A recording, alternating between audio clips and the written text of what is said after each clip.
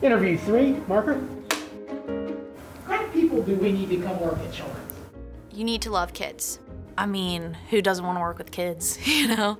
You get to be silly, you get to be goofy, you get to wear a Halloween costume to work. They want to be up and moving, they want to be moving around, they want to be interacting with you, they want to be playing games with you. Even if they are sick, they still want to be kids. We have to have fun with our job.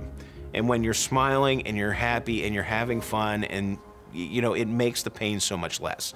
Laughter truly is the best medicine. How do we just be that small glimmer? How do we decorate their room? How do we paint their nails? And these are the things that I think make it very special for kids. You know, before you know it, they're up and they're walking and they're talking and they're playing and they're interacting and you're getting to know them, and you know, you get to spend more quality time with them and less medicine time with them, and it's pretty amazing.